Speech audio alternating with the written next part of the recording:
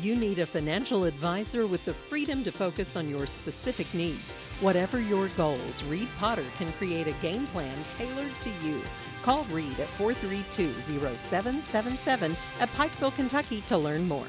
The Williamson Farmers Market held their Children's Health Day on Saturday, August 12th. So our outreach team at Williamson Health and Wellness Center combines healthy eating and active living because those two things go hand in hand if you want to treat the whole person.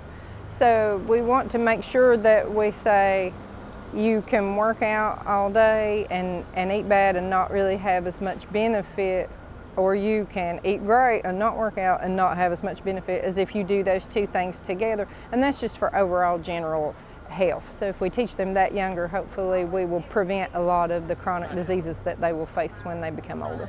The Children's Health Day ran in conjunction with National Health Center Week as well as National Farmers Market Week and provided children the opportunity to do simple workouts in exchange for fresh fruits offered by the farmers market. I think it's a great way for them to connect with their food because they can also connect with their farmer.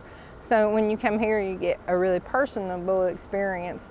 And you know, the kids have more freedom here to touch maybe and do things and actually ask questions about it to somebody that can answer it, versus in the supermarket sometimes when it's just not as personable of an experience. Despite the low turnout, the farmers market is dedicated to teaching children about the importance of healthy eating and exercise. For updates on future events, you can visit the Williamson Farmers Market Facebook page.